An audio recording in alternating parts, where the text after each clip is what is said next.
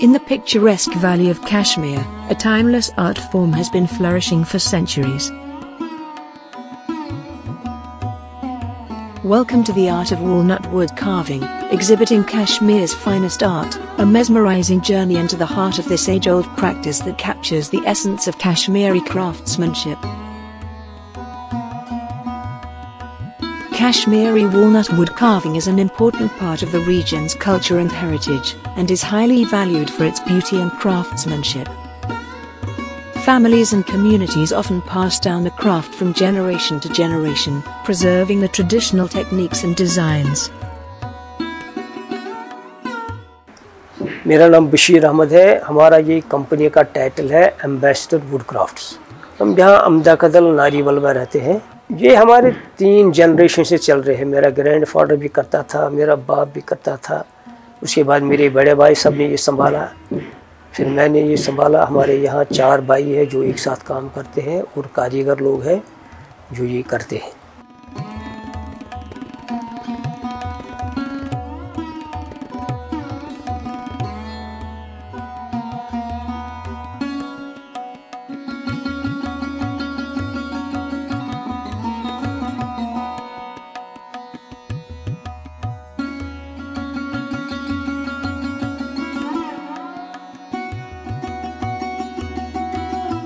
ये जो यहाँ पर ये वॉलनट के पेड़ हैं उसको काटते हैं, लेकिन ये बहुत मतलब बड़े पेड़ होना चाहिए, पुराने पेड़ होना चाहिए। तकरीबन 2 साल 250 साल के पुराने जो पेड़ है जो बहुत बड़ा होता है वही इसमें काम आता है। छोटे छोटे पेड़ इसमें काम नहीं आते हैं। तो फिर वो यहाँ मशीनों में आता है।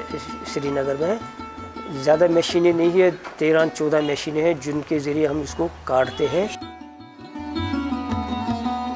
The walnut wood tree is locally known as Doon Kul, wherein Doon means walnut and Kul means a tree. The wood is hard and durable, it is close-grained and even textured, which facilitates fine and detailed carving work. Walnut wood has an inherent sheen which comes on its own when polished with wax. The wood from the root of the tree is almost black and the brushes have the lightest color. The cost of the wood differs from each part, with the wood from the root being the most expensive. Slide करके फिर उसको मतलब surface करके उस पर काम करते शुरू। डिटेलिंग अक्सर जैसा कस्टमर बोलते हैं डिटेल उसी के मुताबिक जाती है। मतलब उसको क्या बनाना चाहिए, टेबल बनाना, चेयर बनाना, सोफ़ा बनाना, उसी के डिटेल के मुताबिक इसको चेयर आ जाता है, उसी के मुताबिक इसको बनाया जाता है। सपोज़ आपको डाइनिंग टेबल चाहिए, उसकी डायमेंशन आप देते हैं, मेजरमेंट देते हैं, तो उसके हिसाब से इसको बनता है। फेमस तो ठीक है, फेमस में इसमें कोई कमी नहीं है, माशाल्लाह है। लोग अब चाहते हैं, अब इसकी सबसे बड़ी फेमस यही बात हो गई है कि अब लोकल लोग जो है उसको इस्तेमाल करने लगे हैं, उस वजह से ये ज़्यादा फेमस होने लगा है।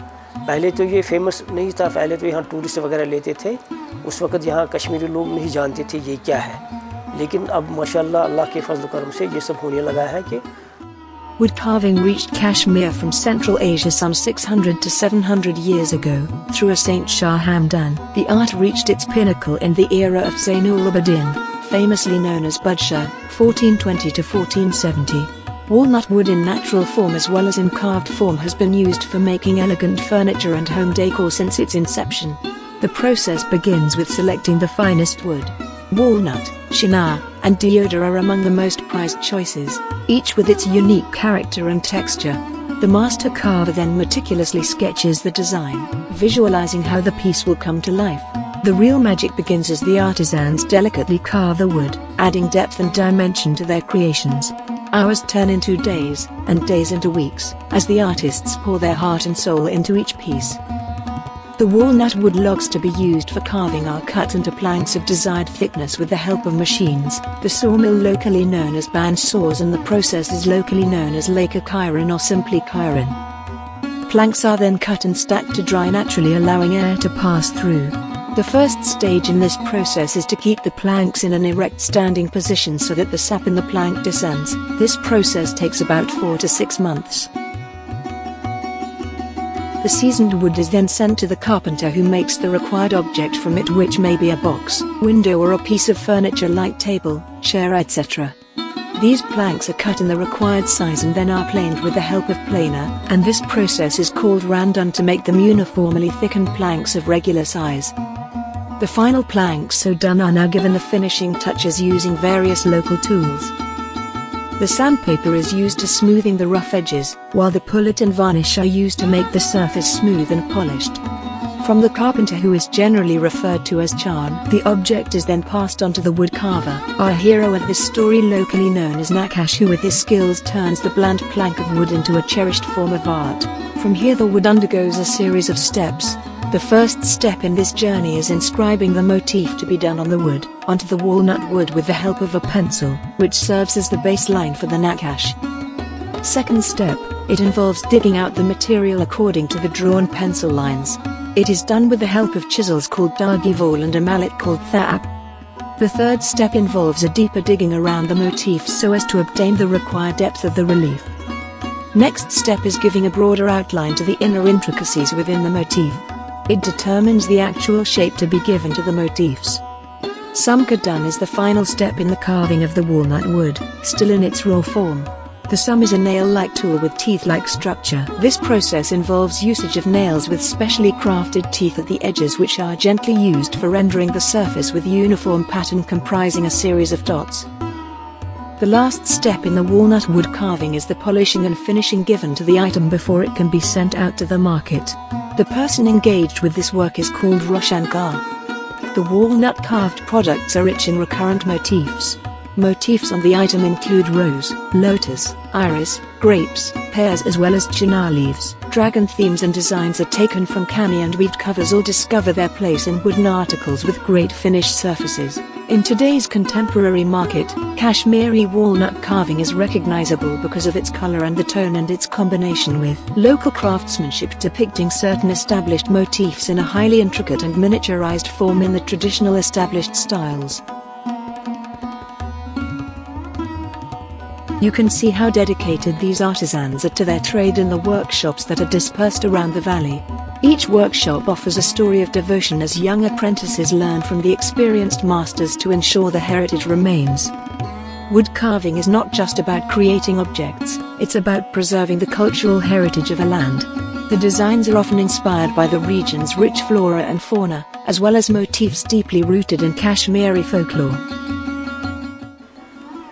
गुज़ारा ठीक चलता है माशाल्लाह। बाकी काम जो यहाँ कालीन बाफ़ी या लड़दूजी या वगैरह कालीन शाल बाफ़ी है उससे गुज़ारा ठीक चलता है, मगर अलबत्ता ये है मेहनत उससे ज़्यादा है। मेहनत उसमें इसमें हार्ड वर्किंग बहुत होती है, उस वजह से इंसान कमज़ोरी में आता है, तो गुज़ारा चलता रहता है हम लोगों का इससे। नहीं, इसमें कोई असली नकली नहीं है जो मतलब हम लोग यहाँ पर रखते हैं पॉलिश के बिना ये, इसीलिए इससे इस कस्टमर को पता चलता है कि ये वॉलनट है कि नहीं है। ये बात सही है कि चलता है असली नकली, इसमें और भी वुड जो है इसमें लगाते हैं मटेरियल, लेकिन हम लोग नहीं लगाते। हम लोग यहाँ पर जो है वॉलनट लगाते हैं, और यहाँ पर जो इसको लगता है और कोई बस मतलब जैसे सोफ़ा में फ़र्श लगता है, बेड में फ़र्श लगता है प्लाईवुड, हम उसको कस्टमर को दिखाते हैं इसमें ये प्लाई लगता है, यहाँ पर वॉलनट है, यहाँ पर प्लाई है, यहाँ पर और कोई लकड़ी है। अक्सर लोग तो करते हैं ये बेईमानी की इसमें और कोई लकड़ी लगाते हैं, लेकिन हम लोग इसमें नहीं लगाते।